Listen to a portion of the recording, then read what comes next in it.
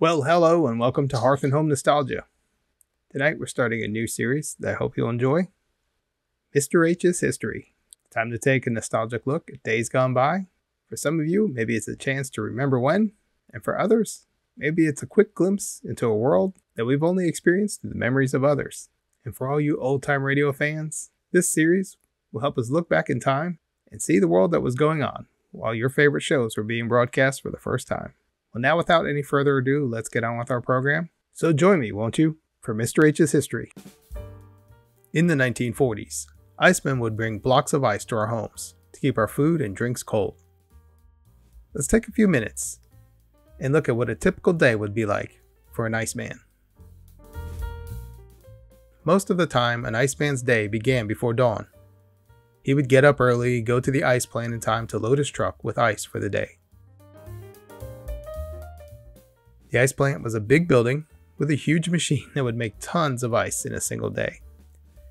The iceman would lift blocks of ice onto his truck with tongs or a big hook, taking care not to drop or break them. Once the truck was full, the iceman would head out on his route. He would drive to different neighborhoods, stop at each house that had signed up for ice delivery. Depending on the size of the order, the iceman would carry a big pair of tongs to lift and carry the blocks of ice, which could weigh anywhere from 25 to 100 pounds. People kept foods that went bad quickly, like meat, milk, and butter, in ice boxes made of wood or metal with a layer of insulation on top. The iceman would break the big blocks of ice into smaller pieces with a big ice pick, and then put those pieces in the icebox. An iceman had to do a lot of heavy lifting, and hard work was part of their job. Aside from delivering ice, icemen also had to clean and take care of their delivery trucks. By the end of the day, the iceman would be tired from being on the road for so long and having to do such physical work. But he knew he was helping his customers keep their food fresh and safe to eat, and this was an important service.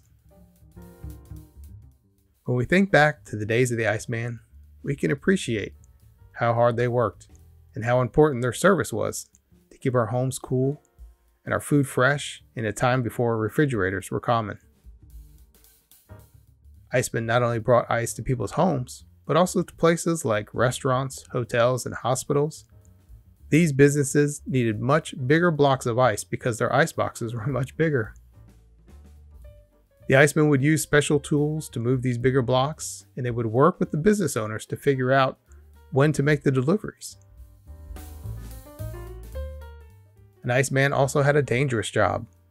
The ice blocks could be slippery and heavy, which could make it easy to slip and fall. Icemen had to be careful with the blocks of ice so they wouldn't hurt themselves.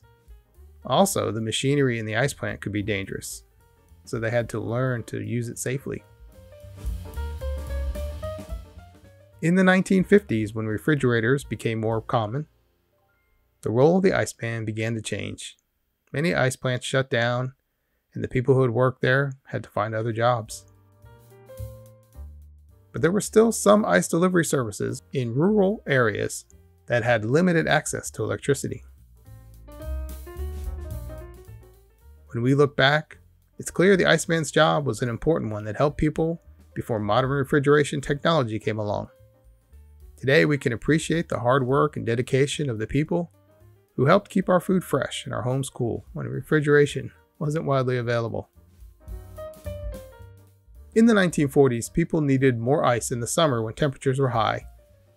This meant that during the summer, icemen would have to work longer hours and make more deliveries. Some plants had different shifts of workers to make sure that they could keep up with the demand for ice. This way they could make and harvest ice around the clock. This made it possible for the icemen to deliver more often and to keep up with the demand during the hot summer months. Besides delivering ice, icemen did something else for their customers that was very helpful. They would talk to customers and learn about their lives and their families. This made them a trusted member of the community. Some icemen would even help their customers carry heavy groceries into their homes and do other things when they needed it. An iceman had to be very strong and have a lot of stamina. But he also had to be good at talking to people. They had to treat their customers with respect and make sure they were happy with the service they received. This often led to customers coming back and staying with that business. There were many areas of the Iceman's job which he had to be knowledgeable of and skilled in. They had to know how to handle and store the ice in the right way. They needed to keep it from melting or getting it dirty. They had to use various tools like ice tongs, ice picks, ice saws, and other specialized tools to move the ice safely. They had to be able to keep track of their orders, their deliveries, their customers' likes and dislikes, and special requests. This required a certain level of education, literacy, and it was not always common among workers in other fields at the time. Now, this job was also very seasonal, since people didn't need as much ice in the winter months as they did in the summer. So during the off-season, some icemen worked at other jobs, while others worked at the plant, and they would help him make and store ice for the next season. In the 1950s and 60s, the Iceman business went down because more and more people used modern refrigeration technology. But some businesses that can't use refrigeration, like fishing boats, for example, still use ice delivery services of some sort even today. When we think back to the time when icemen were important, we can appreciate their hard work and dedication.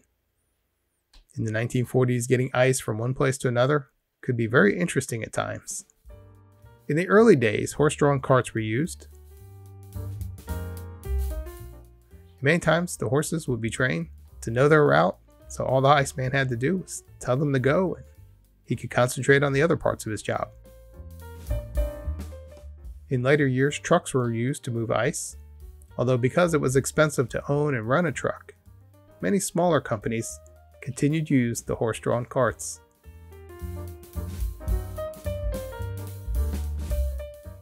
Now, the icebox itself was something that was very interesting. We don't see these today. They were big boxes made of wood or metal that had sawdust and other things inside to keep the ice cold. The Iceman would often help customers take care of their ice boxes by making sure they were properly sealed and that the ice was kept in just the right way. The icebox was also a part of how people got together with their friends. Before there were refrigerators, the only way to keep food and drinks cold was in an icebox. On hot summer days, families would gather around the icebox to cool off. In general, being an Iceman in the 1940s meant working hard, being dedicated, and having a certain level of skill.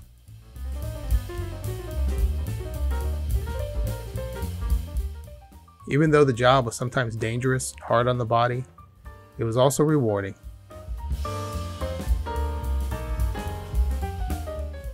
And these men became respected members of their communities.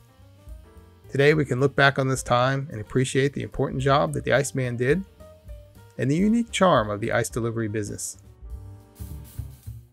So next time you grab a cold one from the fridge, think about the days gone by and remember the Iceman fondly.